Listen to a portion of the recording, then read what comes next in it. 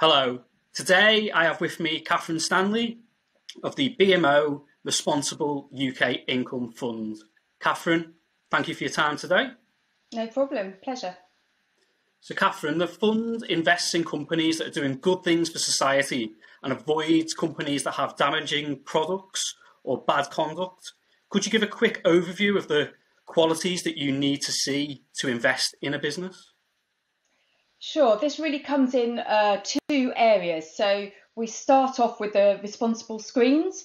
That's done by our internal responsible investment team, and they fall into categories of both product and conduct of businesses. So the product screens are quite quantitative. There are hard numbers against that for the percentage of a business's activities that can fall into those product sets from 0% to a higher number. And if a company falls foul of one of those product screens, then they're just out of our universe completely. And that's where a lot of the exclusions come in terms of oils, miners, tobacco, those sort of things.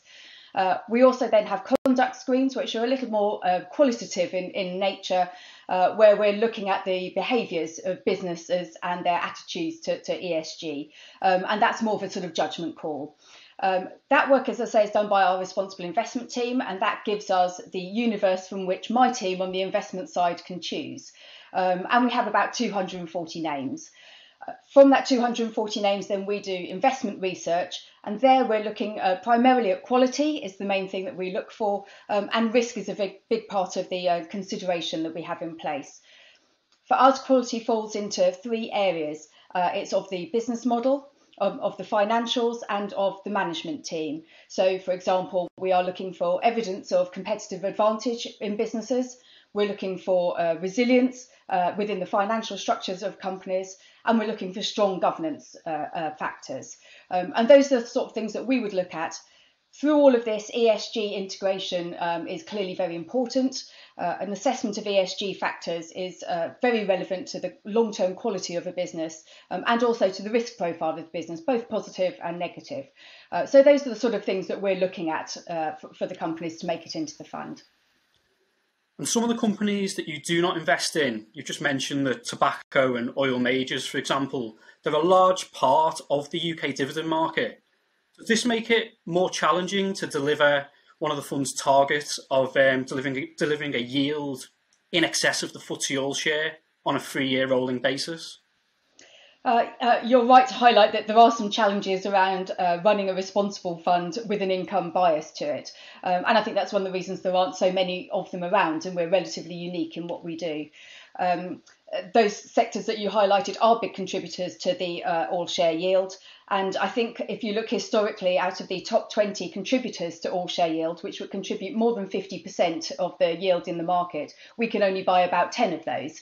So we obviously have to compensate for that in other ways. And we've been doing this for a long time, and we've been able to achieve that yield target. And some of the ways that we address those challenges are around the requirement for everything in the portfolio to make some contribution to yield so that we're not reliant on any individual name.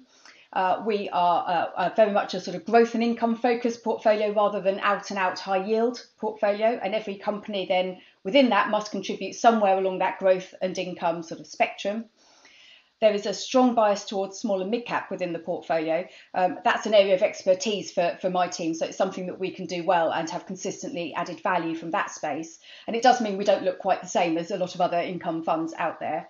And the last thing is that we will look overseas, meeting the same responsible criteria, screened in exactly the same way, but we will look for some income opportunities overseas as well, though that is a fairly small part of the portfolio. There does now seem to be some light at the end of the tunnel for income investors. What's your outlook for dividends for 2021? Yes, I mean, it's clear that most companies do want to return to the dividend list and are making noises in that direction. They are aware that it's an important part of shareholder return, so it is something that companies want to do. Of course, one of the criteria is that they're not taking government support, and that furlough scheme doesn't end till the end of September, so we may not know the full picture until later this year. But I think it is clear that companies do want to return to the market. The yield, though, on the market has come down. That's partly because the market has gone up, And also because companies are returning to dividends at a lower level than where they finished last year. Some cover is being rebuilt, some earnings have been impacted, so the yield is lower. The yield on our fund, though, hasn't been impacted any more than the market. So our differential with the market remains as it was before. That's been helped by, of course, the fact that the large oil companies have also cut their dividends. So that was a big chunk of market yield coming down too. The fund aims to have every holding in the fund paying a dividend. How many are currently paying a dividend compared to this time last year? Well, it's always difficult to compare individual moments in time, but of course at this time last year we were well into the COVID pandemic, and most companies had already made statements that they were not going to be paying a dividend or had suspended their dividends for last year. So as we sit today, more companies in the portfolio have declared or we know are going to declare a dividend than at this point last year. We have a high level of confidence that everything in the portfolio will pay something this year, whether it's an interim or final. Whether it's as much as would be in a normal year is a different question, but we have this confidence that everything will pay something this year. And of course, that's partly because we've exited some companies where we don't feel that the dividend is likely to be paid or is unable to be paid in the near future. So one of our criteria when we've been constantly reassessing companies is their ability and likelihood of paying a dividend in 2021. Catherine, thank you for your time today. Thank you very much, Carl.